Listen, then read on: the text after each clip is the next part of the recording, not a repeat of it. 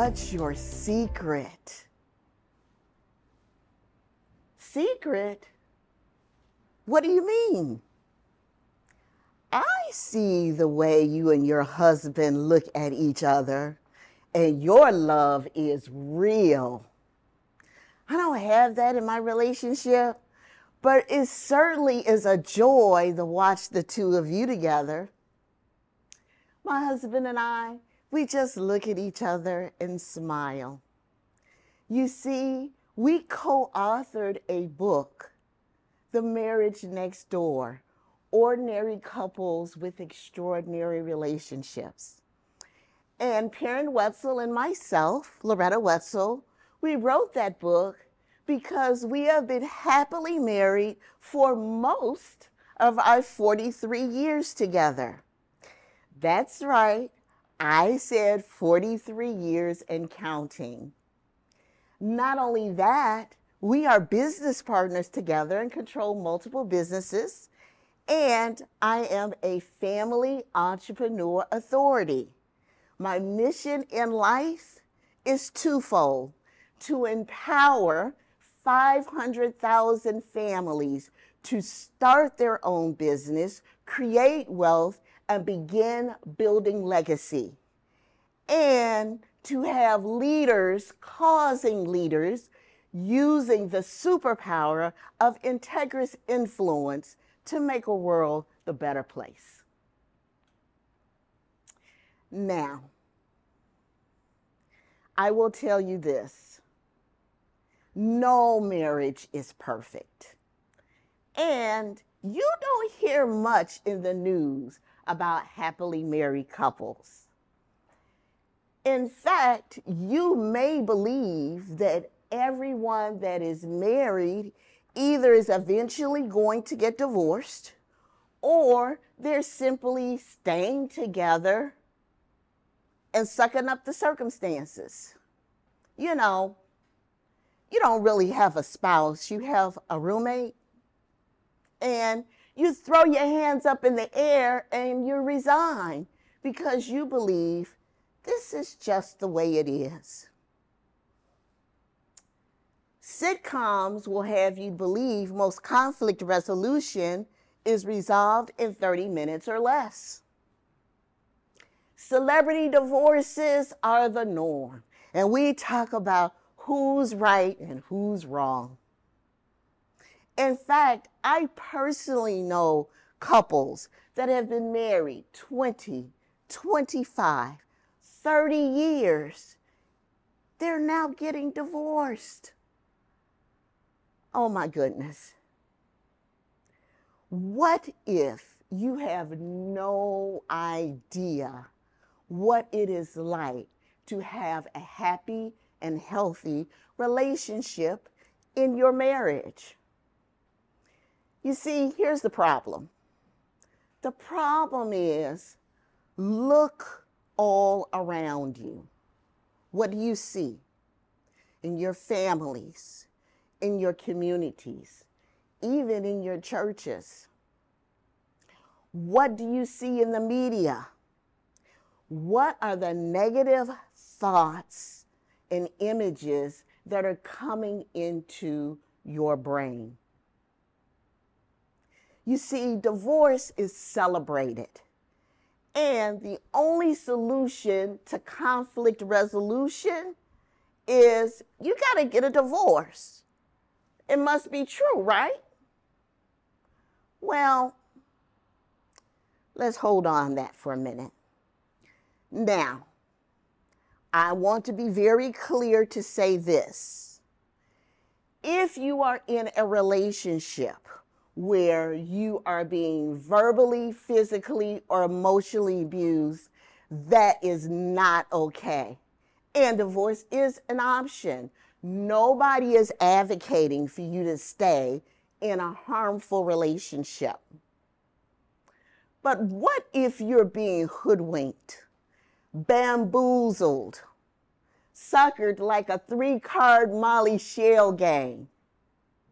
Because everything you were taught about marital relationships is a lie. Well, the truth is, statistics show differently. You see, according to the Center for Disease Control, the CDC, from the years 2000 to 21, they tracked marriage and divorce trends. And it turns out there are 6 marriages for every 1,000 in total population, but there are only 2.5 divorces for every 1,000 total population. That's with 45 states reporting and the District of Columbia. So the truth is, there are lots of happily married couples out here. They're all around you. But we don't brag about it because it takes dedication, commitment, and hard work. So I would love to share with you just a few of the secrets that my husband and we share for a happy, healthy relationship in longevity. So drum roll, please. Here are the top 10 action steps that you can take to maintain a loving marriage relationship. And these are in no particular order. So tip number 10, learn how to forgive your spouse and your partner. Now, don't expect your partner to be perfect. You might have thought that when you were dating and you were able to stay on the phone for 4 hours straight and not miss a beat. But nobody's perfect. And forgiveness is the key for resolving conflict, not divorce. Forgiveness is twofold. For your spouse or partner, to give them that space to heal so that they know that they can be authentic and you're not holding judgments or grudges against them. But it's also for yourself, for peace of mind and peace in your heart.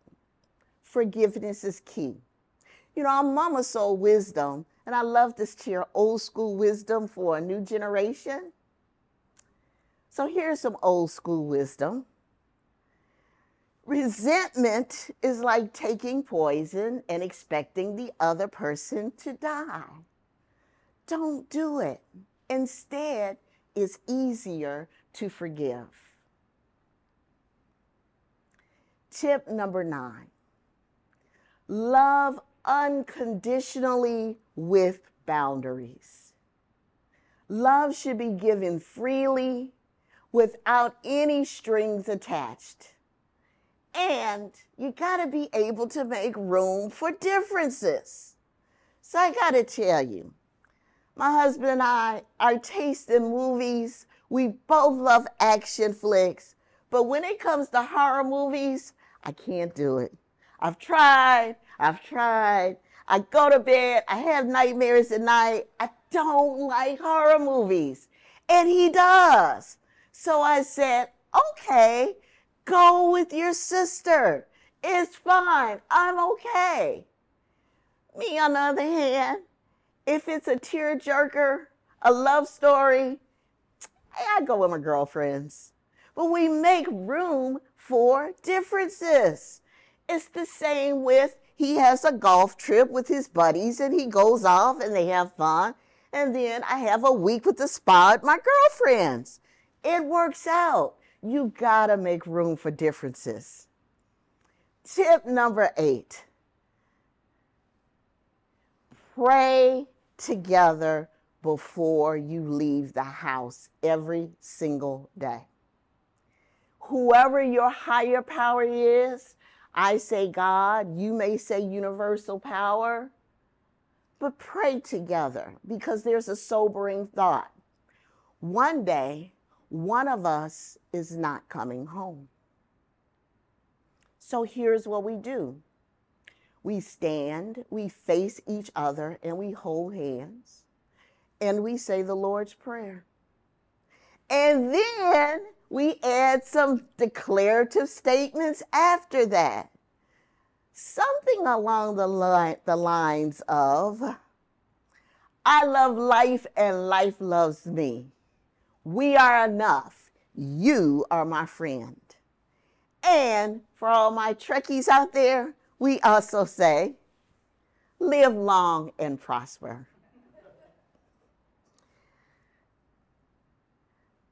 The next tip. Tip number 7. Have regular date nights. That's important. Quality time through real conversations. Now, what do I mean by real conversations? Not the checklist conversations. Did you pick up the kids from gymnastics? What time you got to pick the dog up from the groomer? Oh my goodness. Did you go to the grocery store? No, those are checklist conversations. I'm speaking of real conversations. What's the one highlight of your day? What's one thing you wish you could have done differently? What is something that you did today that you are most proud of? Having a real conversation. And this is key. These conversations must be done without the #1 addiction in America. Your mobile phone. I can't believe the number of times I've gone into a restaurant and I see an entire family, mom, dad, and 3 kids. And rather than having conversations with each other, each and every one, they have their heads in their cell phone, checking their apps, and not speaking to one another.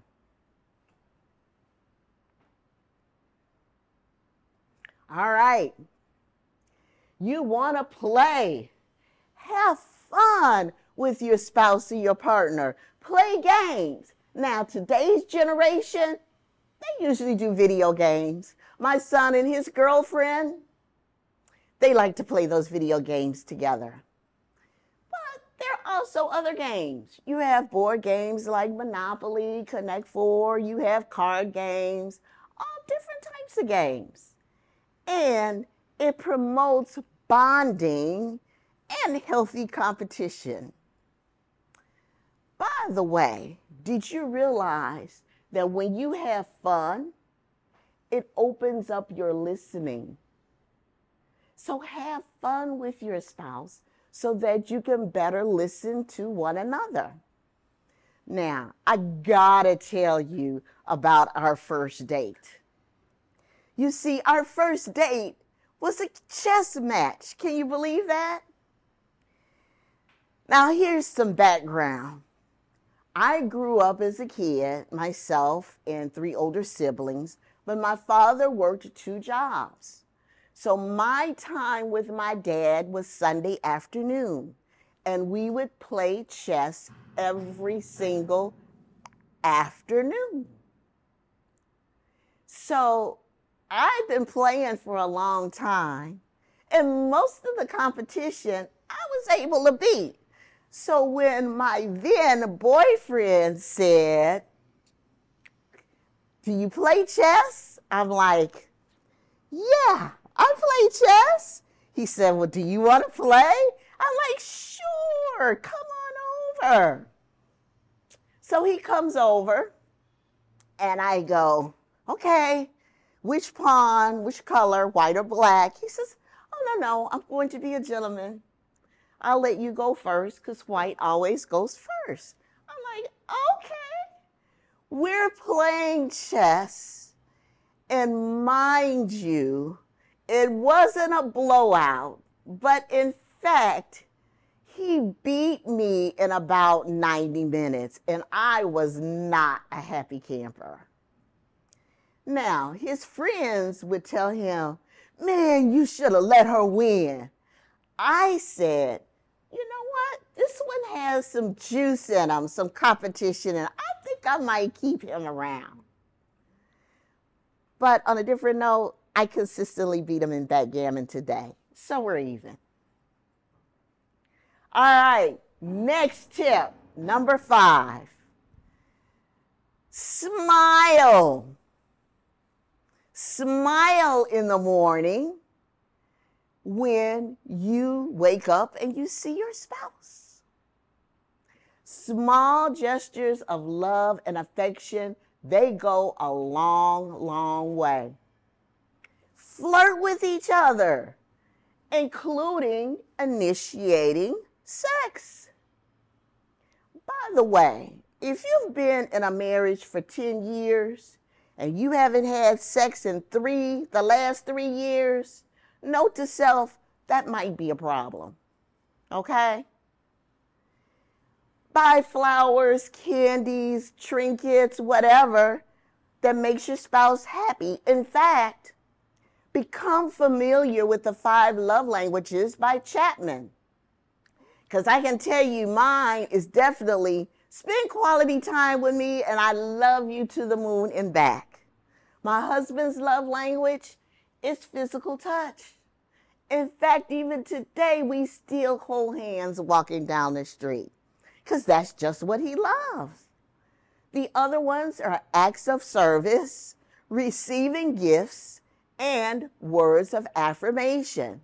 So use the 5 love languages, and that's going to help guide you to what your spouse really enjoys.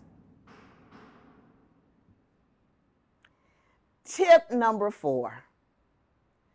When you are upset with your spouse or your partner, your inner voice needs to be kind, not a bully. If your inner voice is a jerk, your own negative self-talk is condescending, judgment, intolerant, what kind of relationship do you think you're going to have with your spouse or your partner? It does spill over. Now, this does not mean mistake kindness for weakness. Nobody is asking you to be a doormat. But this does mean leaving a person whole with your language. Words that you use that will help them to admit that they've made a mistake and for them to be authentic with you.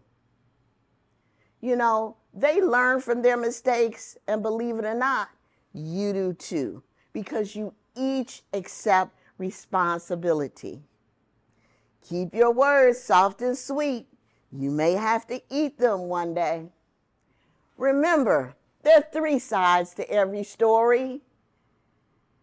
Your story, your partner's story, and the truth is usually somewhere in the middle. Tip number 3. Keep your relationship between each other private. Respect the privacy of that relationship. Keep your family and friends out and do not overshare sensitive information. Or the cleanup woman might be around. If you don't know who that is, if you're constantly telling your girlfriend, girl, do you know what he did? I can't stand that. That is bad. Oh my goodness. I think he's just the worst husband in the world. And your girlfriend is agreeing with you. Yeah, girl, he's bad. You probably should leave him. Then next thing you'll know, that same girlfriend has hooked up with your husband. Beware of the cleanup woman. All right? And if nothing else, seek coaching from trained professionals if you run into bumps in the road. Tip number 2. Forgive yourself because everyone makes mistakes. You are human, so learn not only from your mistakes, but also learn from other people's mistakes. Welcome to New York, right? Welcome to New York. Shall I start with tip number 2? Start with tip number 2. Tip number 2, Forgive yourself. Everyone makes mistakes. Learn from your own mistakes and other people's mistakes as well, because you are human. Here's the real question. What are you committed to? Are you committed to having a perfect marriage? And we all know there's no such thing as a perfect marriage. Or are you committed to doing whatever it takes to make it work? Now, you want that relationship to work, so that requires communication. I have a communication model called LAVA.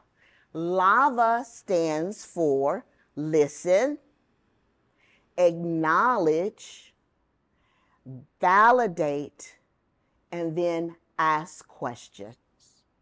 So let's start with listen first, shall we? Listening is critical, and I learned this from Sean Callaghan, something called level 5 listening. So when you're at 0, you are completely ignoring your partner and you're changing the subject. So you might be walking along in Central Park and your partner notices, oh, wow, it's a beautiful blue sky. And isn't Central Park gorgeous? And then your partner turns to you and say, I decided I like strawberry ice cream instead of chocolate. And you're like, what? What? That's a disconnect. That's at 0. Then the next level, level 1, is the Me Too strategy. You know the Me Too. Sometimes I have to refrain myself from saying Me Too. So my girlfriend says, I went to the Beyonce concert and it was the best time. She was awesome and amazing. And then you say, me too. I went to the Taylor Swift concert and it was great. Well, you didn't even take the time to find out what was so amazing about the Beyonce concert. And I'm sure both of them are superstars in their own right, and they each have their own unique skills. But beware of the me too, because you're drawing attention to yourself rather than listening to the other person. Then the next level is Polly wants a cracker. Parroting. You don't want to parrot. It's better than the other two, but that's when you repeat exactly what the other person is saying. Next is inferential. So in inferential listening, you're also listening to the words and the emotion underneath the words.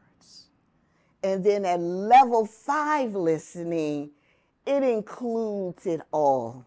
Your verbals, your nonverbals, your vocal qualities, your body language, everything associated with that.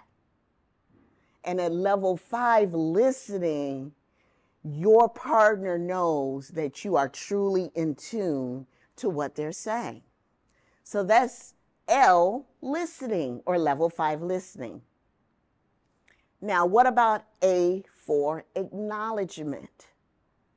If someone shares something with you and then you don't acknowledge what they said because you're busy on your phone or you're distracted or you're really not paying attention, how does that make that other person feel? People want to be seen, heard, and understood. Do you really get me?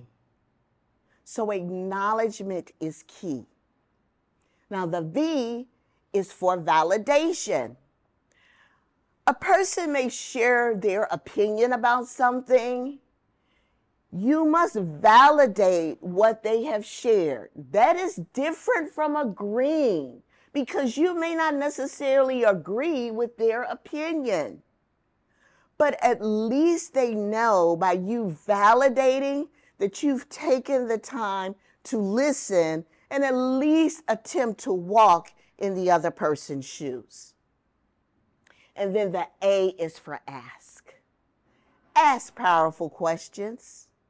You see, powerful people ask powerful questions. Questions steer focus, and you only get in life what you focus on. So ask great questions. It will lead to a wonderful, stimulating conversation between you and your partner or spouse. Here's tip number 1. Love yourself first. And that's my tagline, because I truly believe you can't give what you don't have. It's just like a car.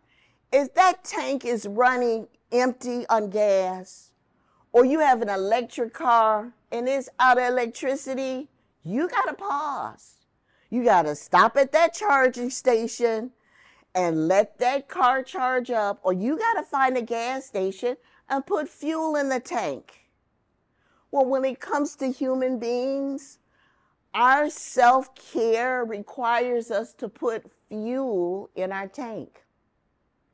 Physically, mentally, emotionally. It's no different. Plus, I want to let you know, half plus half doesn't equal a whole. Some people think, well, I'm lacking in these areas and he's lacking in these areas, so together a half plus a half equals one whole. It doesn't work like that. You must be whole and complete before you enter into that relationship with that other person. There's always room for growth. There's always room for choosing differently. But enter into that relationship not depending on someone else to fulfill your deficiencies. Now, when I say love yourself first, I also mean avoid hopping in and out of bad relationships simply because you don't want to feel lonely and you don't want to be alone. It doesn't work. Feel good about yourself and then be open to the possibility of finding that special someone in your life. Well, there you have, ladies and gentlemen, the top 10 action steps to maintain a loving relationship with your spouse or partner. Remember, all relationships require effort, patience, and hard work. And it requires love. It is essential to communicate openly and honestly and regularly to ensure that healthy relationship. Remember to always get to truth. When you get to truth, and sometimes truth has a little bit of pain associated with it. You know why? Because you're hiding the truth. So don't hide.